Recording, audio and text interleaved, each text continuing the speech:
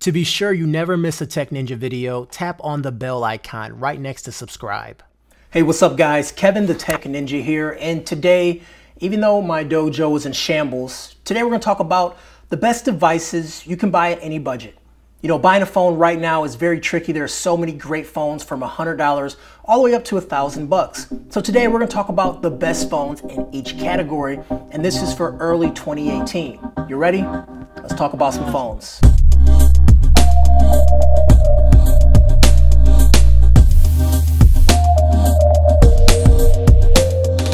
This video was made possible by Puls.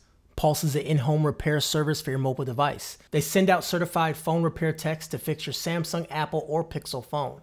All the work has a lifetime guarantee, and for Samsung and Pixel, OEM parts are used. Details are linked down below, puls.com. At $100, you can get a lot of good picks, but my favorite one is the Moto E4. This one retails for $130, but if you get the one with Amazon advertisements on the lock screen, it's $100. And if the advertisements aren't too obtrusive to you, I do recommend going that route to save 30 bucks. It looks a lot like the flagship budget Motorola G5, but it tones down quite a bit in the specification department as well as build quality. You'll find 720p 5-inch IPS LCD display up front, and it does offer good touch response and enough room for multimedia consumption. On the plus side, it is also protected with Gorilla Glass 3 for added wear and tear resistance. Inside, there's a Snapdragon 425 with a quad-core processor clocked at 1.3 GHz. And also a Mali T20 GPU, which should be enough power for general browsing, social media, and some lightweight gaming. The 2 GB of RAM on board is also quite generous, and 16 GB of storage with the option to expand to 128 via micro SD card slot. Now it does have some premium things like a fingerprint scanner, which is loved by many people. I won't get a phone personally without one. And there's also a modest 8 megapixel camera too, which obviously isn't going to be the best camera out there, but it's enough to take general photos in well-lit areas. Once you're in a low light setting, pretty much forget using the camera. But if you want to take general pictures outdoors or just simple photos, you're not really caring about quality, this camera is definitely good enough. And the same thing goes from the front 5 megapixel camera. With the occasional selfie under great conditions, it may turn out pretty good. Now it is packaged with a 2800 milliamp battery and fast charging support, and that will last you pretty much the whole day since the CPU and GPU isn't that power hungry. And for $100, you really can't ask for much more. Moving up to $200, it should surprise no one that the Honor 7X dominates this category. I've talked about the Honor 5X, 6X, and now the 7X. There's one reason that the Honor X line is always in this category. For this price point, you're not going to get a build like this. It's unibody and aluminum, and it's not super unique, but it feels much more expensive. Surprisingly, it does pack that front 5.93-inch 18:9 Full HD Plus IPS LCD display, and it makes the phone look like it's a 2017 flagship phone from its front. It's protected with Gorilla Glass, and because of the size, it actually feels a lot like Huawei's Mate 10 device, which is definitely a good thing.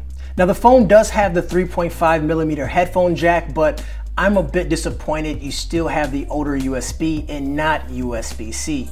At this point in time, USB-C is pretty much the new standard. So I'm a little bummed to see that Huawei didn't pack it with the 7X. And that's the biggest downfall I can say about this device. It has the Kirin 659 octa-core CPU clocked at 2.3 GHz alongside 3 GB of RAM and 32 GB of default storage, which expands via micro SD card slot. Day to day, I don't think browsing social media web pages should give you any troubles, and even some pretty decent games. The fingerprint scanner is fast. Huawei makes very fast fingerprint scanners, and it is comparable to any other flagship phone when it comes to unlocking. The software that it runs is not nearly stock Android. It's EMUI 5.1 on top of Android 7.1 Nougat.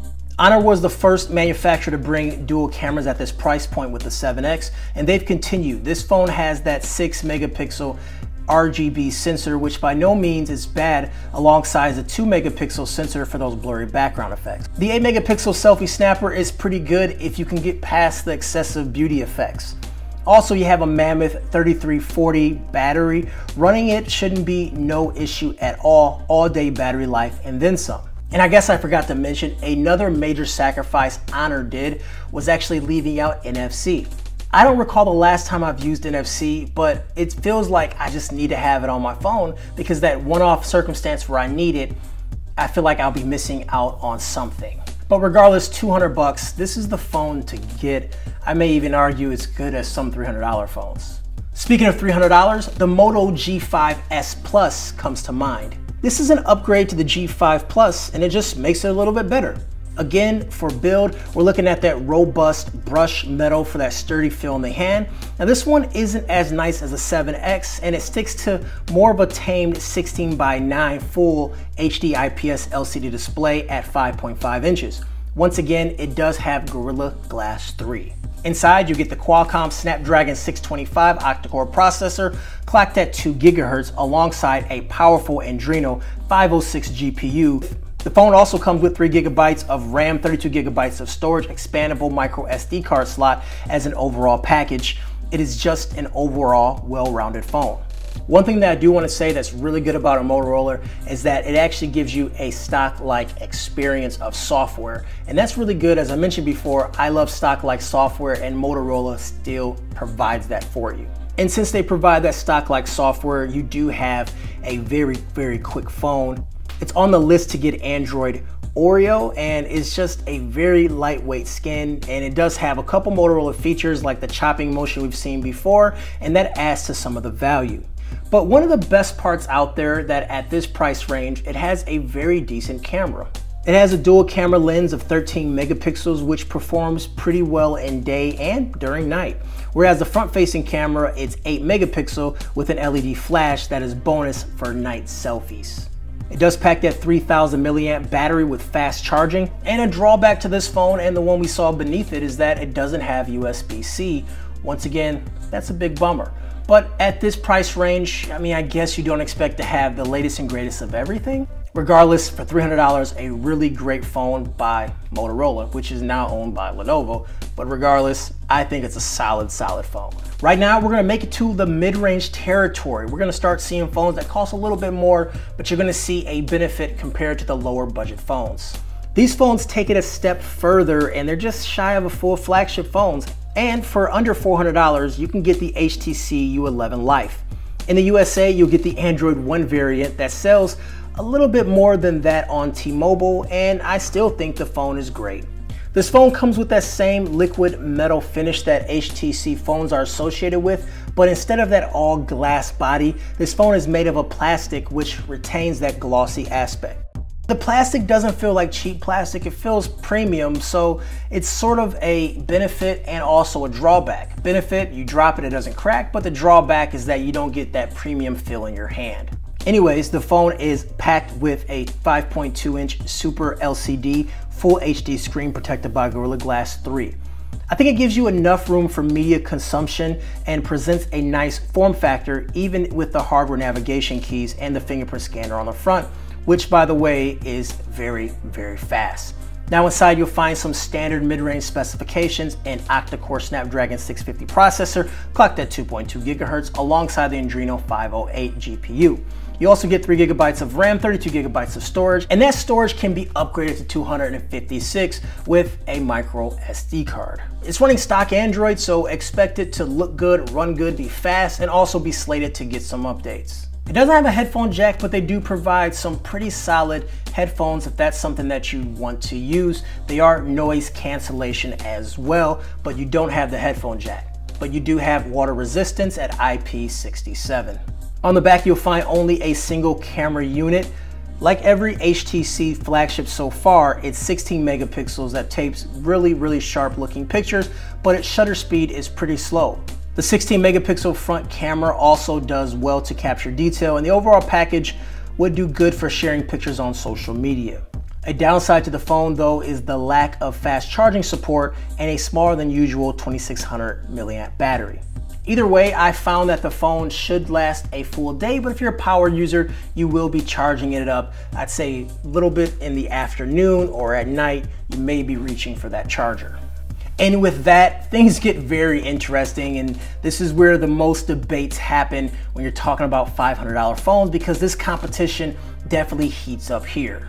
At under $500, there is only one phone you should consider, and that is the OnePlus 5T.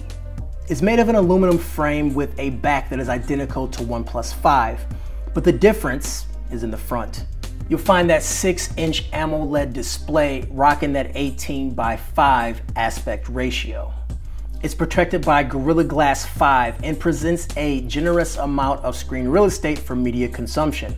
People are saying it's only full HD for battery life, but there's also rumors that AMOLED screens right now are only at 1080p, and the higher screens cost a lot more to produce, and thus the phone will cost more money. Regardless, it actually looks pretty good. You can't tell the difference only when you're watching a video. Hit the box and see what resolution you can watch the video in. Under the hood, the phone packs the best processing power available right now. An octa-core Snapdragon 835 processor, clocked at 2.45 gigahertz.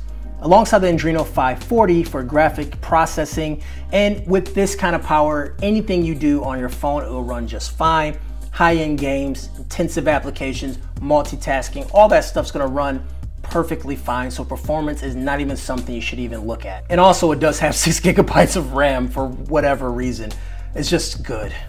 Now, as far as cameras are concerned, it's a slight change from the OnePlus 5. You don't get the 2x lossless zoom with this one, but everything else remains identical. A 16 and 20 megapixel sensor at the back with portrait mode support, whereas the front has a 16 megapixel sensor for selfie. In all honesty, I think the camera performs very well in many scenarios with good color, but pictures come out a bit softer and dynamic range seems to be a bit lacking in pictures. That aside, dual SIM support is an added bonus for everyday use with 3300 milliamp battery. There should be no problems with battery life, and if there is, you do have dash charging, which is the fastest charging available. Plug it in for 15 minutes and you get hours of battery life, and you can't find that anywhere else. So far, we've been talking about phones at budgets, but now let's discuss phones. If you have a unlimited budget, we can buy whatever phone you want, you've got the money and things like that. What phone will you buy? I don't think I'll be surprising anyone at this point, to be honest, but we're gonna dig right into it. Starting with iOS, we obviously don't have many choices, but the iPhone X is gonna be my choice. You get the 5.8-inch AMOLED display with the notch at the top that takes care of Face ID, a new way to unlock the phone. It means you don't have to use the fingerprint scanner nor the Touch ID home button, and there's a whole lot of different ways to interact with your phone and swipes and gestures. And with the iPhone, it has this glass backing, which is very similar to like the Galaxy S8 or the Note line, which is very slippery, gets nasty fingerprints on it all day. So on the iPhone, I rock the Red Dragon skin. Hit the link below, throw that Red Dragon skin on your phone, protect those nasty fingerprints in it from slipping out of your hand, and also have a unique looking phone. Hit the links down below to de-brand your iPhone. If you want to know more about the iPhone and what I think about it, hit the link down below or the card up top where I made a video talking about my long-term usage with it. Inside you'll find Apple's all Bionic GPU alongside 3 gigabytes of RAMs and storage options starting at 64 gigabyte. Software-wise is iOS 11, which is a little restricting as a whole and a little bit buggy too, but overall works very well. As I said before, make sure you watch my full video where I discuss it. I just released a video, a long-term usage video. Hit the link down below, hit the card up top or the end card at the end to see it. And for Android, has to be the Pixel 2 XL. I still love this phone. I know it had a very rocky start, a rough start if you will, but if you bought a phone after the update, then you'll realize that this burn-in issue is gone completely. And that was the main problem I had with the phone, was the burn-in and screen shifting issues. The colors do shift a little bit, but overall the camera and stock-like performance wins me over every day. If you want to know more about the Pixel 2 XL or the Pixel, I released some videos too. I'm linking those down below. Anyways guys, I'm Kevin the Tech Ninja. If you're still watching the video, write in the comments banana, banana, banana, so I know you're still paying attention. Are you paying attention? Anyways guys, I'll talk to you later. Peace. KTTN, say it again. Tell a friend that it's him again. Yo, real talk, opinions gon' be sharper than 4K. Scope Squad, eat it up, simmer it, saute. Ninja got reviews and rants galore. You ain't never seen a channel like this before. No hashtag.